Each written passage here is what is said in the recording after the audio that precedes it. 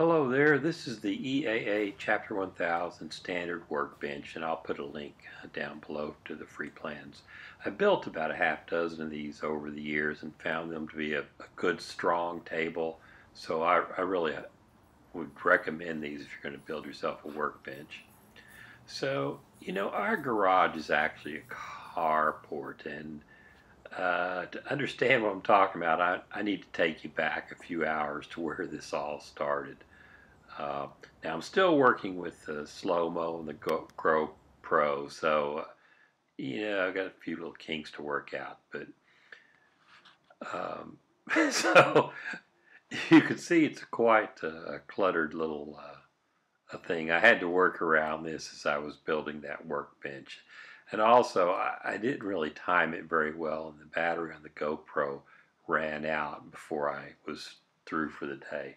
What I'm really doing here is building some overhead storage bins. You can see I've got all this clutter. I need to clear this out, and what I want to do is convert this carport into a regular garage.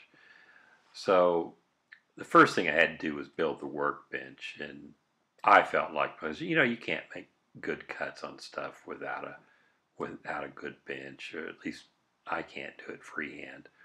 So here you can see that workbench is plenty strong enough to step up on, and and there's plenty of like overhead storage plans out on the internet. You can easily find those. This is just basically modeled after one I saw out there. Um, they were using 2x2s in the one I found, but I don't have a table saw, so I just went ahead and used the 2x4s.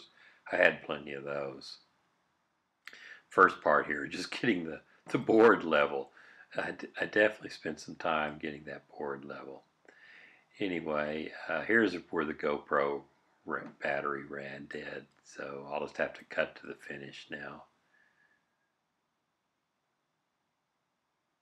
Well, almost now. There we go. So you can see how it came out. So I've got it, the overhead storage built. I got the workbench completed. I think that came out pretty well. It's something that's relatively easy to do, and I'd recommend this kind of design to anyone. And I've got the garage or the carport cleaned out now, so I'm ready to go on to phase 2.